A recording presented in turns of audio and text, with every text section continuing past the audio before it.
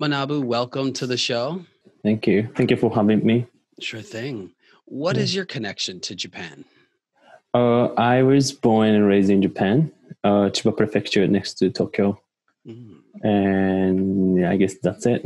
And then I went to the States for a year and then in India as well. Except this time, I'm living in Japan. Oh, okay. And that was for college? Yeah. Yep. I was in the Seattle.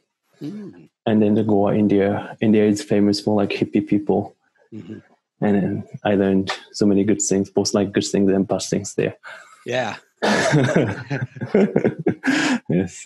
Well, it sounded like you had traveled to a number of different countries. Oh, yes, I did when I was in the college, just around 30 countries. And then it's really changed my perspective toward my life. So it's a really good experience for me. Yeah. Growing up, did you have any entrepreneurial influences? Probably was, if looking back on my life, probably I would say from my mother, because she's working as a photographer even now, and even when I was a child. So she's a professional photographer. Yeah. Okay. Yeah, she is. And she also went to the States when she was around my age, 26, 27, 28. Okay. And she traveled with circus people from Sarasota, Florida. Oh, wow. Yeah. And all over America.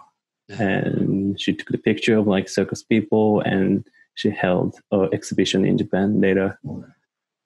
And also some drag queen people in Shinjuku, Japan. And later she went China, Europe, and I saw her working so hard abroad. Probably it's affected me to work overseas, I guess. Yes. Yeah. And during that time, would you stay home with your father, or? No, just my mother divorced with her father, so just my grandparents raised me. Okay. She staying overseas almost half a year. So just at the time I was really hating my mother, but because when I went to the baseball game on the weekend, just everybody except me, just my friend brought their parents, but not me, and I feel it's so unfair. And then kids usually don't just different, just the existence. I mean, just people want to be the same. Right. Yeah. Yeah. Well, your mother had a very creative lifestyle, it sounds like. Yeah. It's not understandable for kid, just only 10 years old kid. Right. Yeah. But I'm guessing she was supportive of your decision to go visit Seattle yourself. Yes, she did. But somehow she's also conservative somehow, because just the entrepreneurial life is always having ups and downs, and she knows it just definitely. So just when I asked her, I told her I want to start my own business, and she said, just be careful. And then I was working in the NTT, which is one of the biggest IT companies in Japan. So she was pretty happy with this. So she was crying desperately, just please don't quit your job. Yeah. So she wanted you to have the stable life. Stable life. Yeah. Okay. So you actually left NTT? Yeah, only a year. Just after graduating my university, I went there to NTT for a year. I somehow found the purpose of my life. Yeah. I don't know I can call it it's a purpose or not, but I found my way to, I want to challenge something. Yeah. So I quit. Yeah. So tell me, Manabu, what is your business and what are your revenue streams?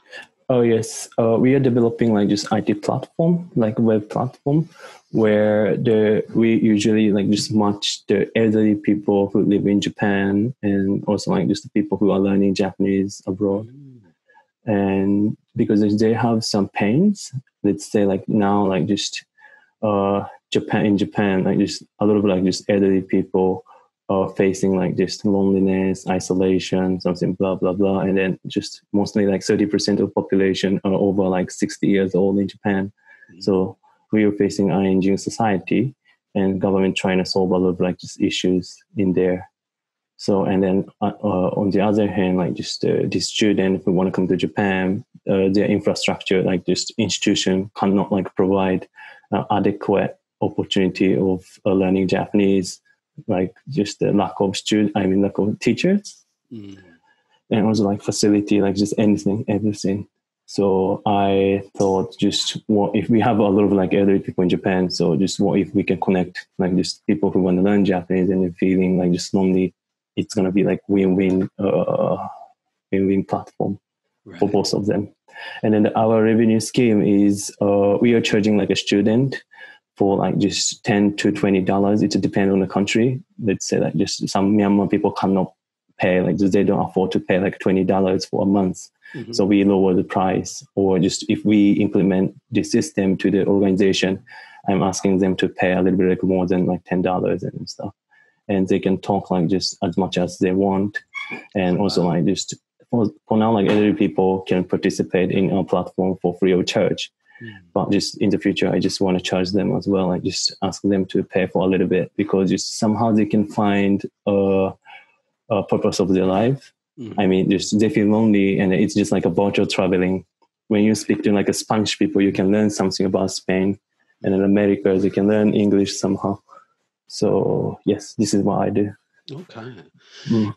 And I saw, so that's directly person to person, but I also saw that it looks like you're offering a subscription service to like a nursing home facility where they can rent some equipment from you possibly.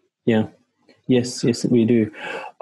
Because just inside of the nursery home, like just they cannot do anything. I mean, like they do the karaoke and then some origami and then the dancing, but just I understand what if they have dementia, they don't know anything. But if they have clear mind and they cannot move their body, they still want to do something really like just intelligent activity.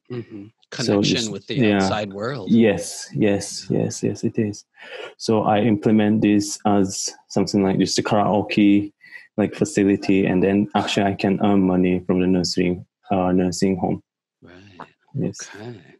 Did this idea, were you thinking about developing this type of app like as far back as when you were traveling and visiting other countries? Yes.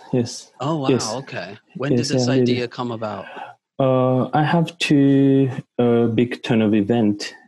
One was in Japan and then one was traveling India. And then the India one, like this, I saw so many people living hand-to-mouth in India. Like just sometimes they're laying down on the street and then they're selling their kids because just they have to survive. And then just at the time I was like 20 or 21, and then just I got so shocked because just I felt really sense of inferiority to my life, because just like I didn't have father, and then my mother wasn't with me. But just everything changed me when I moved to India. And then I thought like just I should contribute to the society a little bit, because just I have a really rich life compared to them. Right. And then just probably I realized underlying problem they have was education.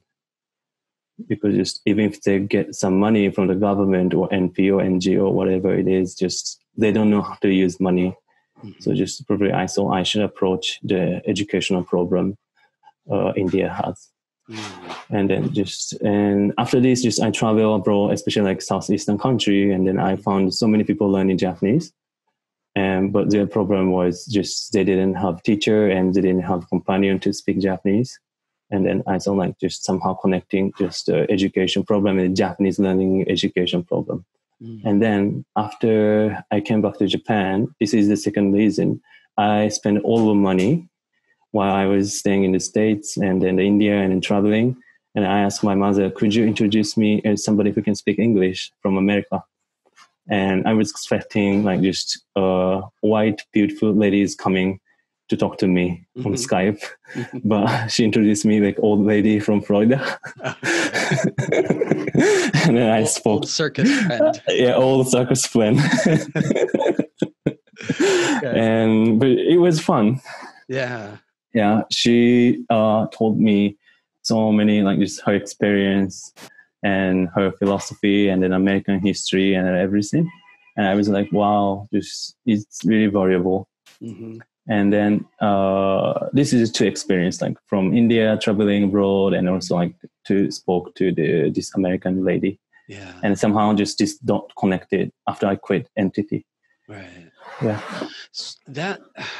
That's a really interesting point. Your second experience there, that you realize that you can learn a lot from, an elderly person. Yes. Which, in theory, we all know that, but is it difficult, or have you seen any friction in like people like you that maybe you're younger and you assume, you want to talk with people your own age and younger? Do you have to sort of sell the benefit of speaking to an older person? Yeah.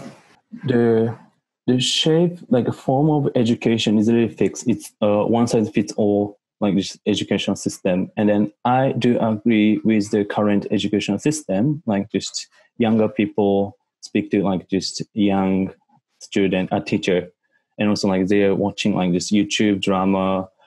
It's really a good way to learn language or just something new subject.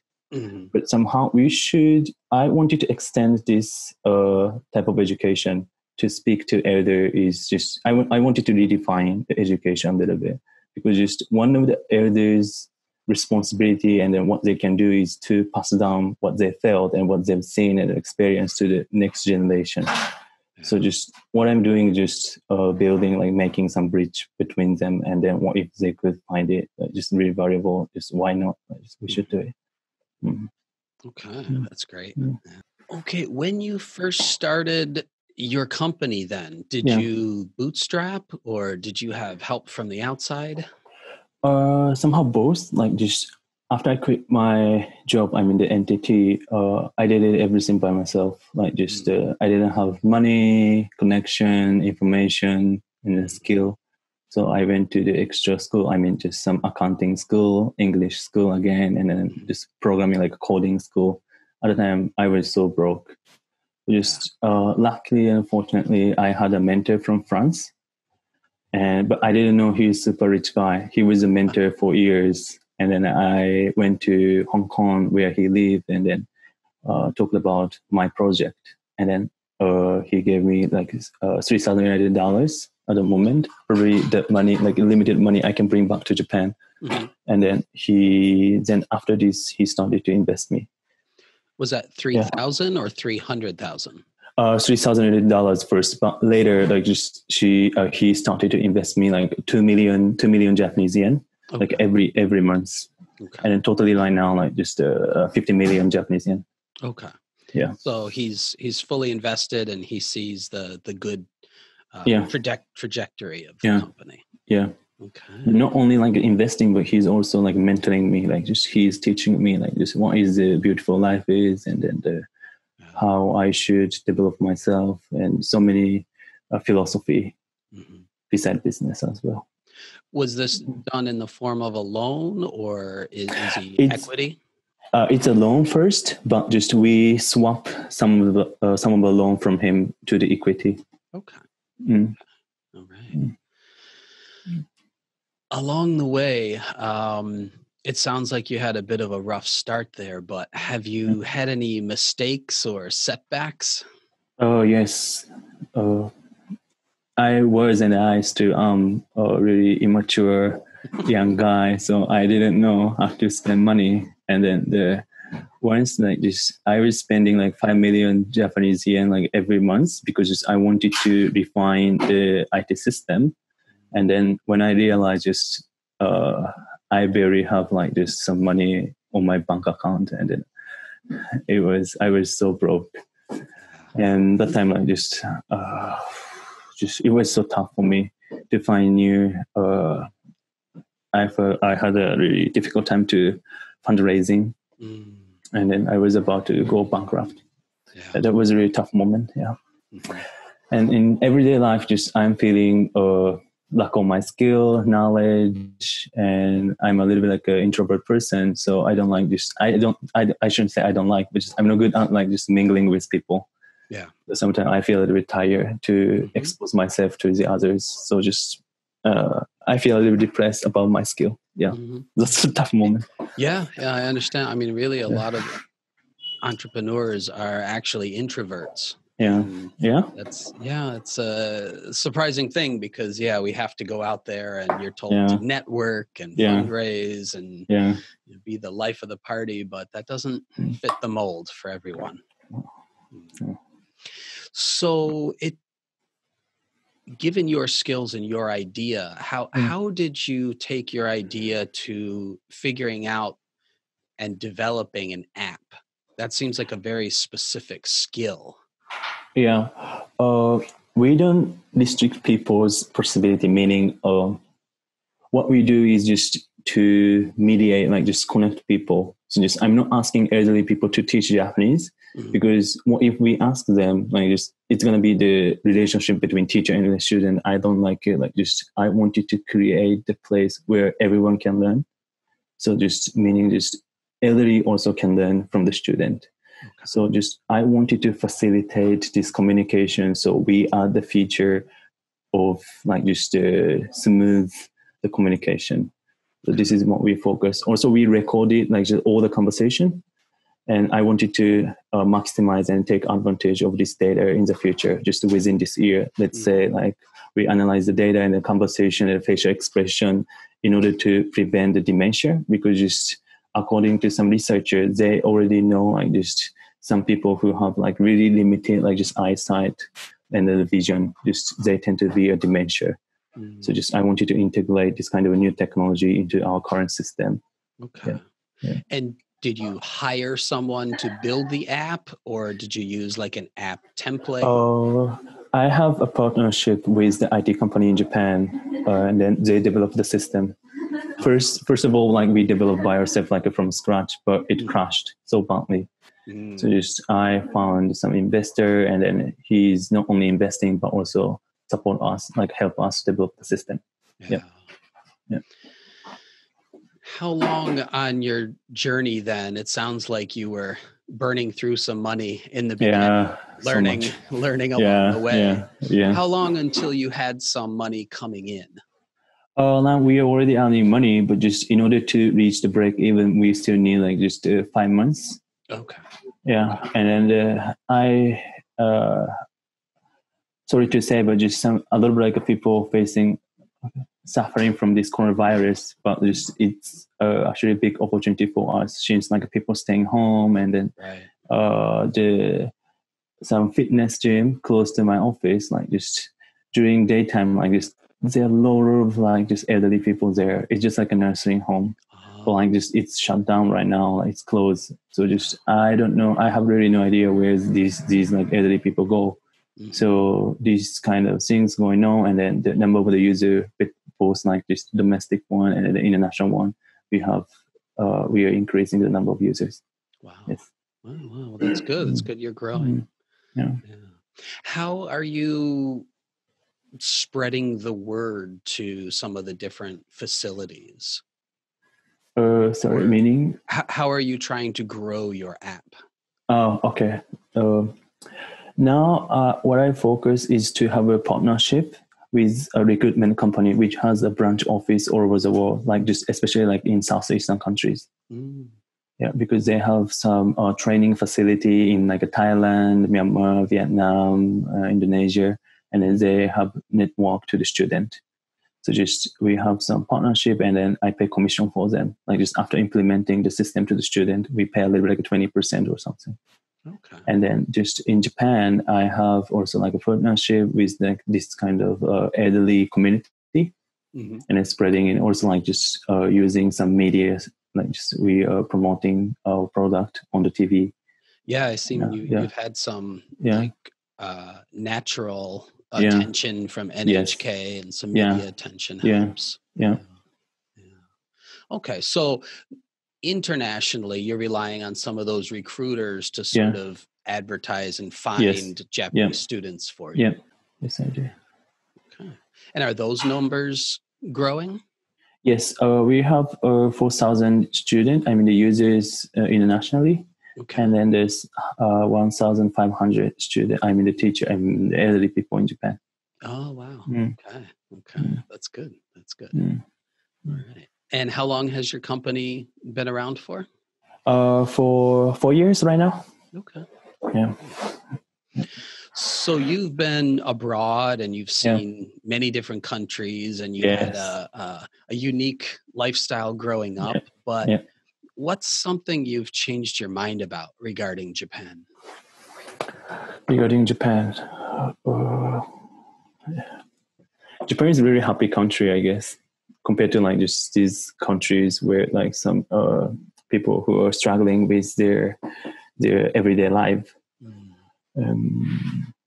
What changed my perspective when I'm traveling? I don't know, but just I could understand like just people's pain, I guess. I'm trying to putting myself like just on someone's shoes, and then that's big change for me. Yeah. And I learned so many things. Just like if I'm out of get for anything, just what I'm telling myself is just probably it's the move, and trying to eat someone's food, and then trying to wear someone's clothes. I mean, just touch something and I hear something, and then that's changed my life. Just like just interacting with like hippie people, they told me just be unique. Yeah. And then just in Japan, like just I really appreciate Japan because just since I was born and raised in a single mom family, government support me a lot. But somehow what if I try to do something new, people see me as like a maverick, and you go crazy, and then you have to stay in the company at least for 3 years. But look at like a hippie people, like just they do whatever they want. So just I feel like, oh yeah, this is probably freedom, and I shouldn't be so much like pessimistic about my life. It's okay. Don't worry. Yeah. So growing up, it sounds like your thoughts of Japan were a little bit more like, you didn't fit in and you weren't the same as other people, but now you're sort of embracing that difference, that freedom. Yes, I am. There's a pros and cons, I guess. Yeah. Like just now I realize just why I'm traveling. I mean, after coming back to Japan, I realized just I didn't know anything about Japan. Like just when I spoke to like some American and some Europe people, and then they know about their countries a lot and then the history. But for me, like just some Indian guy asked me why a sumo wrestler doing like this step before they go to this stage, and I couldn't explain it. So just I thought like just before I go abroad, like probably I should know and then learn Japan first. Yeah. You learn a lot about yourself and your country. Yeah. When you go to another country. Yes. Okay. And how do you and your business stand out from the crowd and get attention? I'm sure you must have some competition. Yes. Probably now we should focus on the issue that Japan has. Like they're trying to solve the problem in terms of elderly people, and then the Japanese government trying to accept a lot of like international people from overseas. So just one of my strategies to live up to the expectation from the government, and then just probably if I do this, media support me, and then the other like people who are also like investing, like just the startup, they feel a little bit secure to give me a little bit of money as well. And then like just what if I say like really detailed things, probably I should define the matching system and so many things, but I shouldn't lose the big picture. Probably like just another like 3 to 5 years. This is my strategy. Otherwise, just I'm probably like just narrow down and focus on everything just right in front of me. But it's really sometimes lose my mind, like just my focus. So like just I trying to have like a zoom in and zoom out mindset. And then now my mode is to look on a little bit like just for the future. Okay, we will take a short break here and we'll be back with the Shinkansen speed round.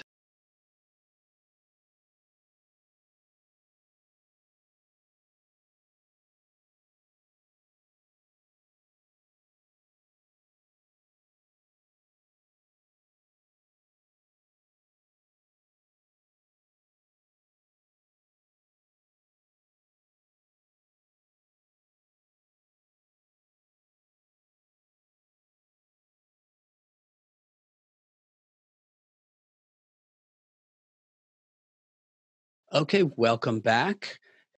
Manabu, where were you born? Chiba Prefecture in Japan. And where do you currently reside? Chiba Prefecture as well, like Kashiwa City. Okay. And how old are you now? 28. Okay. What do you do for stress relief? I'm going to the gym to work out. Okay. Yeah. How often do you get to the gym? 3 to 4 days a week. Good. Yeah.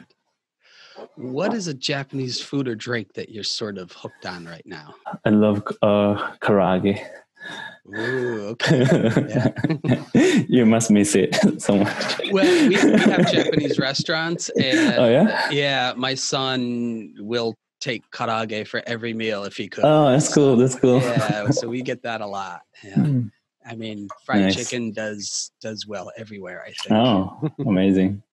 Where was the last place you vacationed, and for how long? Probably to Barcelona for 2 weeks. Nice. Okay. What book would you recommend for our Small Business Japan listeners? Tempu Nakamura's book. Probably it's a really minor book, but he's a philosopher from Japan. Do you know if he has any of those translated in English? I have no idea, but probably there must be. Okay. I don't know. Famous philosopher. Okay. Famous philosopher. Yeah. Okay. All right.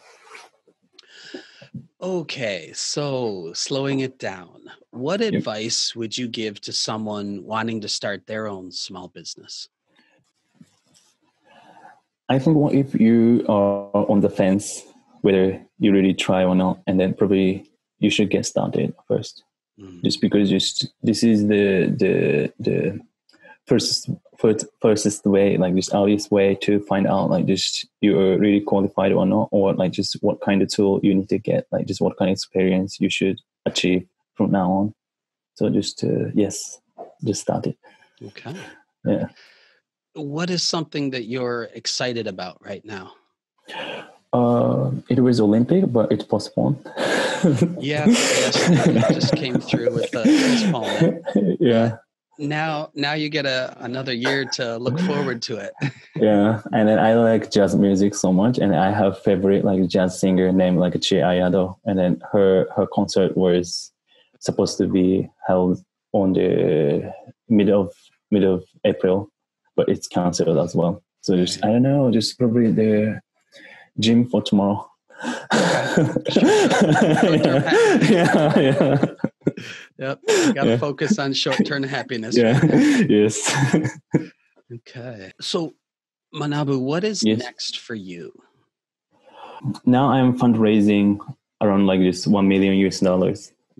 And then it's going to be a big step for me. I can build a team as well. And then I wanted to refine the system much better than right now, like current one. Okay. So I'm working on it right now. And then it's really exciting. So when you say refine the team, how are you planning on growing the team in a certain area? Yes, growing the team. Like I need really qualified team members. Okay. Just in terms of like just everything. Like just now we have a team, but just I need new engineers, and then but just my strategy is not like just hiring so many people, but like just we're having partnership with outside of the company. Okay. So this is what I wanted.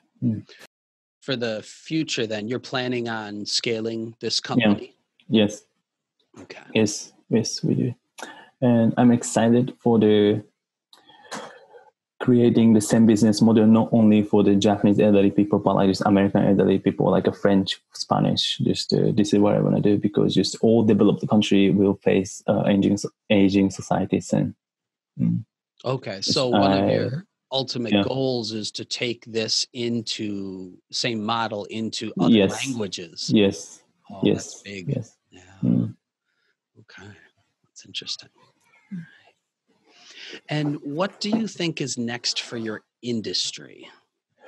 Probably like a big wave of immigrant will come to Japan soon, because just Japanese government said like they will accept like 300,000 people soon, just by the 2013 or something.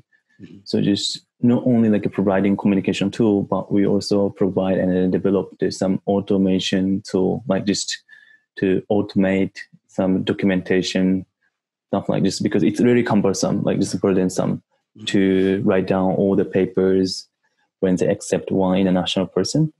So I am working on right now to just the how to say it in English, just to automate the documentation.